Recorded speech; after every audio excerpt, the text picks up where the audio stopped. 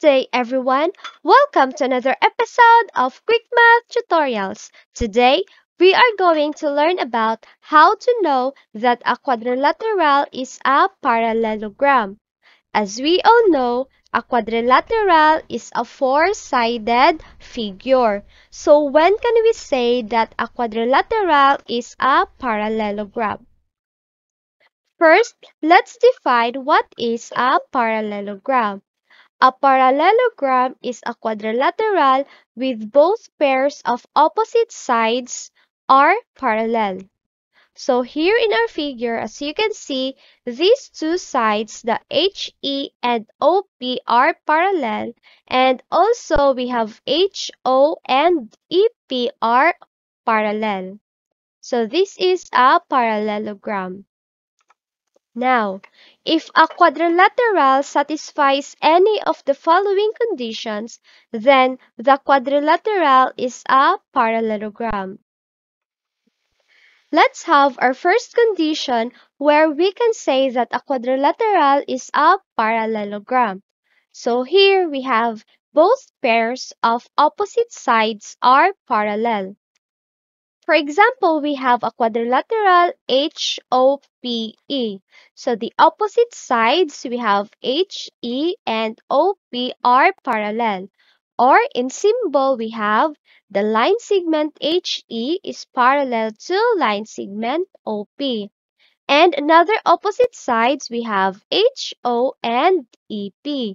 So they are parallel. Or in symbol, we have the line segment HO is parallel to line segment EP. For our second condition, we have both pairs of opposite sides are congruent. So here in our figure, the opposite sides we have HE and OP, they are congruent or equal. In symbol, we have the line segment HE is congruent to the line segment OP. Another opposite sides are HO is congruent to EP. In symbol, we have the line segment HO is congruent to the line segment EP. For our third condition, we have both pairs of opposite angles are congruent.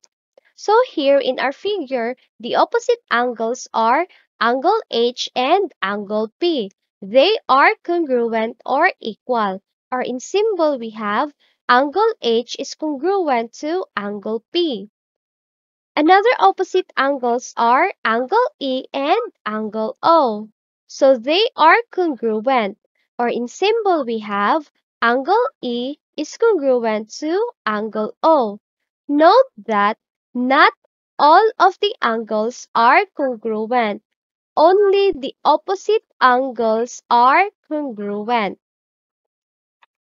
The fourth is any pairs of consecutive angles are supplementary. When we say supplementary, the sum of the angles is equal to 180 degrees. So here in our figure, we have the consecutive angles, angle H and angle O. So if we will add the measure of angle H plus the measure of angle O is equal to 180 degrees. Another consecutive angles are angle O and angle P.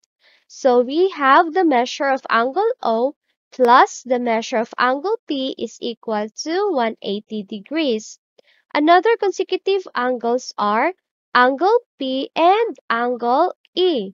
So we have the measure of angle E plus the measure of angle P is equal to 180 degrees. Last, we have the consecutive angles, angle H and angle E. So we have the measure of angle H plus the measure of angle E is equal to 180 degrees. For our fifth condition, we have the diagonals bisect each other.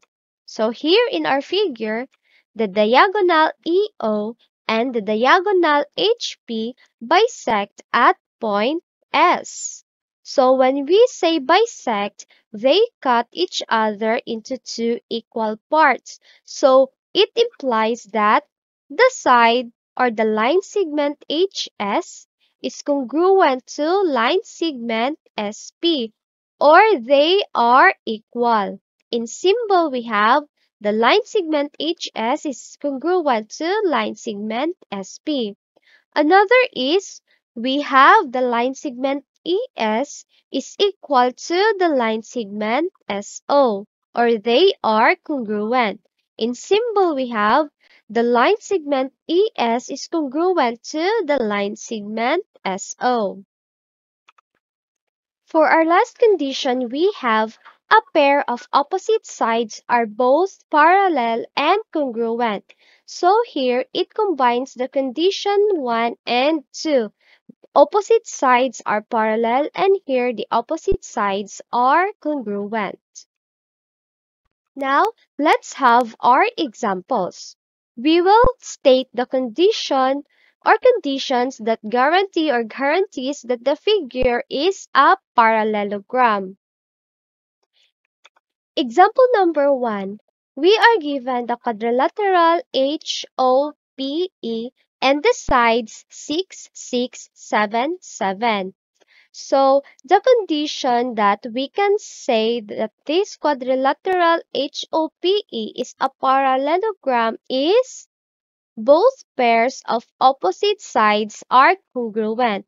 It's because, as you can see, the opposite sides here, 6 and 6, they are congruent, and here, 7 and 7, they are congruent. Therefore, the quadrilateral HOPE is a parallelogram. Let's have our second example.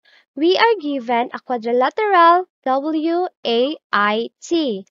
Given the measure of each angle, we have angle W, which is equal to 115 degrees, angle A is equal to 65 degrees, angle I 115 degrees, and angle T 65 degrees.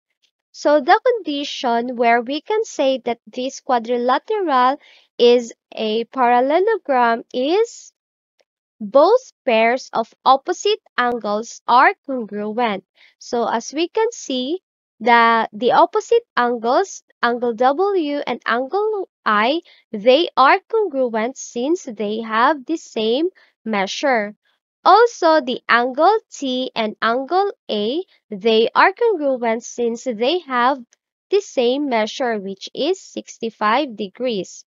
Another condition is any pairs of consecutive angles are supplementary.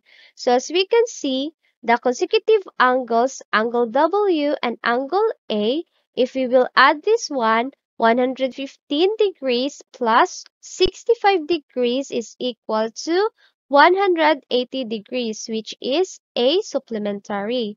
Now, we also have 65 degrees plus 115 degrees, which is also equal to 180 degrees, and 115 degrees plus 65 degrees is equal to 180 degrees, and last we have 65 degrees plus 115 degrees is equal to 180 degrees. Therefore, quadrilateral WAIT is a parallelogram.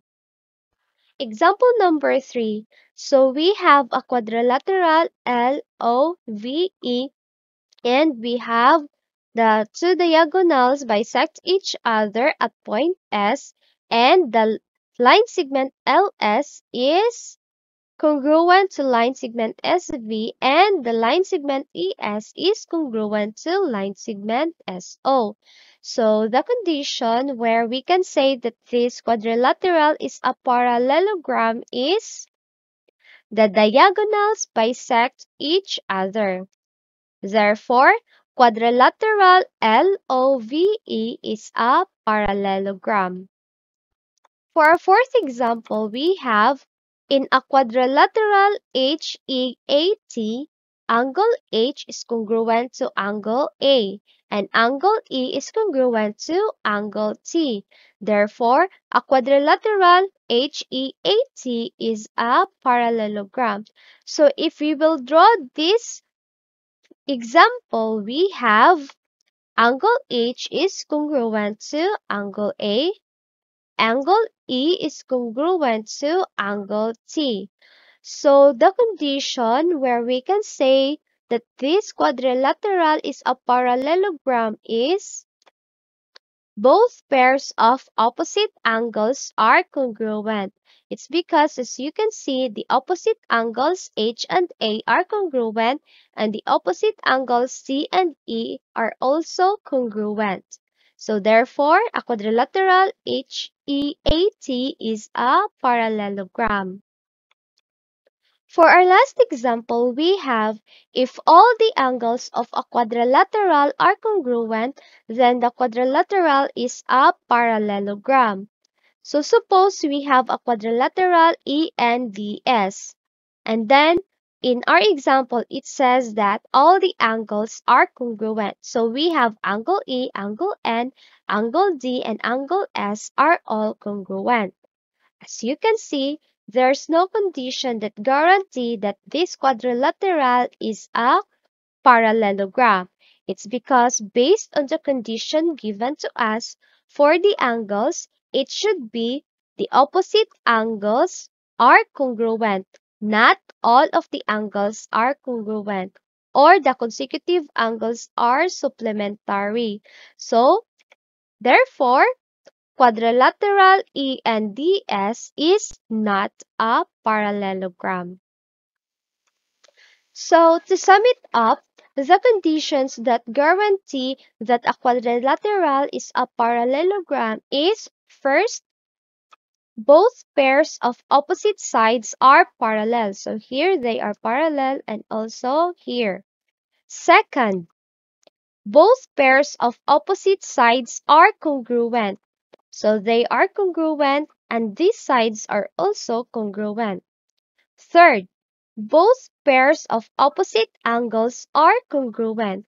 So we have the opposite angles L and V, they are congruent, and opposite angles E and O, they are congruent. Fourth, any pairs of consecutive angles are supplementary. So if we will add the measures of angle L and angle O, since they are consecutive angles, it is equal to 180 degrees. And fifth, the diagonals bisect each other. So here, the line segment or these two diagonals divide each other into two equal parts. And last, we have a pair of opposite sides are both parallel and congruent, or it combines the condition 1 and 2. And that ends our quick math tutorial. If you like the video, please click on the like button. If you have questions, just leave a comment below. And to be notified on my next video, please click on the subscribe button. Thank you. Bye! Tell me pretty lies, look me in the face, tell me that you love me, even if it's fake.